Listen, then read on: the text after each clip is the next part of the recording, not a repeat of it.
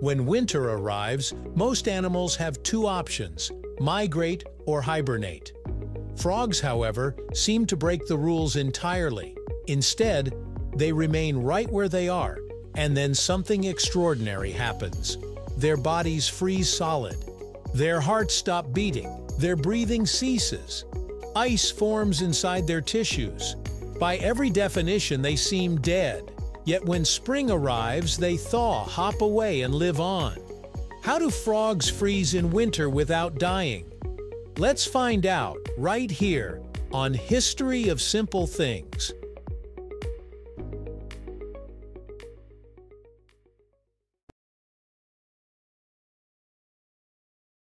The answer lies in an extreme survival strategy that sounds like science fiction, but is real. Only certain frogs can do this, most notably the wood frog, which lives across North America from the southern U.S. to Alaska. Instead of escaping winter, wood frogs hibernate beneath leaf litter or shallow soil, directly exposed to freezing air. Evolution didn't teach them to flee the cold. It taught them to survive it. As temperatures drop in autumn, a wood frog's body begins preparing long before the first snow falls.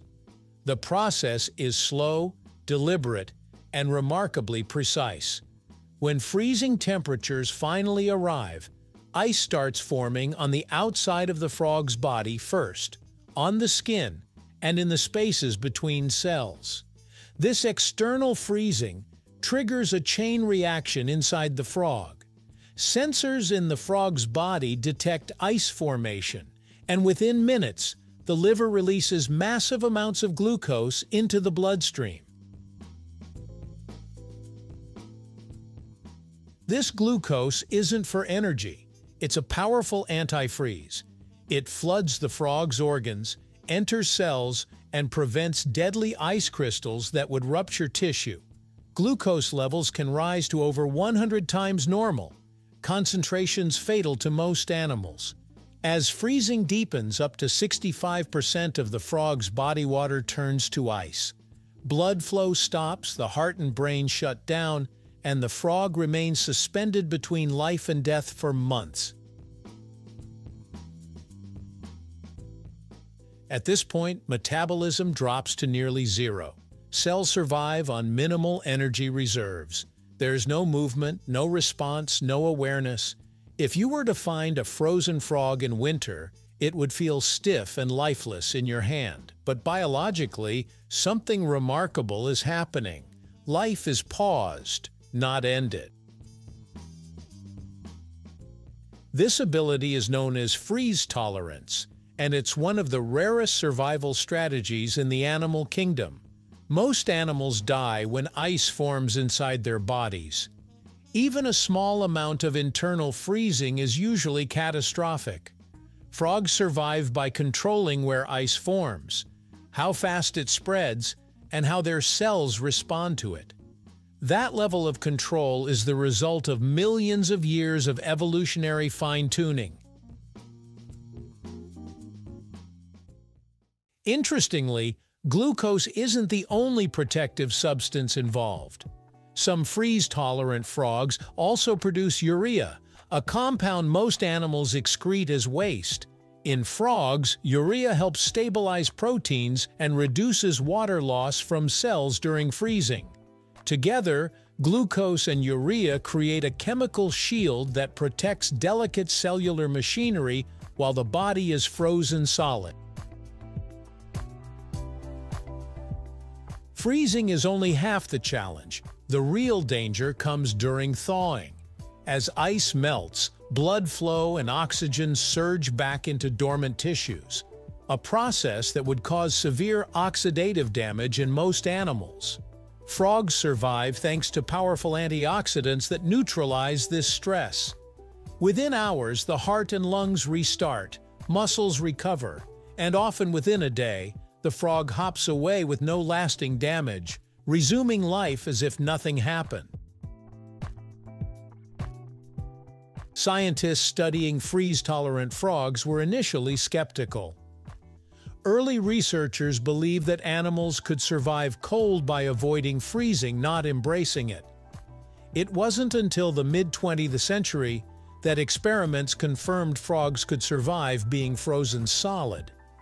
In controlled laboratory settings, researchers froze wood frogs to temperatures well below zero, thawed them, and watched them recover completely.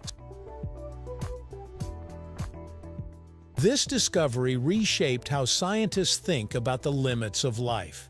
The implications go far beyond frogs. Understanding freeze tolerance has influenced research in organ preservation, cryosurgery, and even space travel. If scientists can learn how frogs protect their cells during freezing and thawing, it could improve how human organs are stored for transplants, or how tissues are preserved during medical procedures. Freeze tolerance is also shaping research on long-term space travel, where safely pausing and restarting biological systems could one day make human hibernation possible. While freezing humans remain far off, frogs provide a biological blueprint.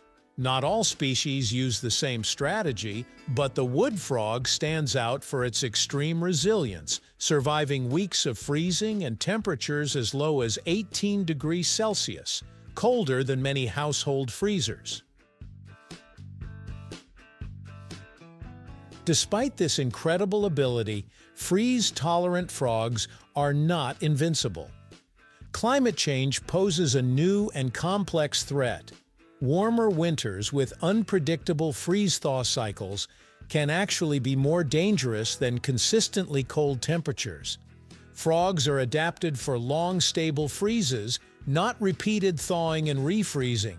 Each freeze-thaw cycle increases stress on cells and raises the risk of injury.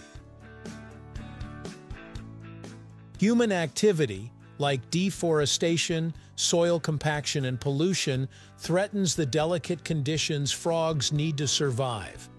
Yet these resilient animals show that survival doesn't always mean constant activity. By pausing life through freezing, they endure what would be fatal to most creatures, and when spring arrives, they return. Proof that life can persist in astonishingly strange and resilient ways. So the next time you see a frog hopping through a forest pond in spring, remember this. Just months earlier, that same animal may have been frozen solid, heart stopped, breath absent, preserved by ice and sugar. It wasn't dead, it was waiting. If you enjoyed this video, please check out our other bingeable channels. Thank you for joining us on this journey through the history of simple things. Don't forget to like, subscribe, and stay tuned for more stories woven through the smallest details.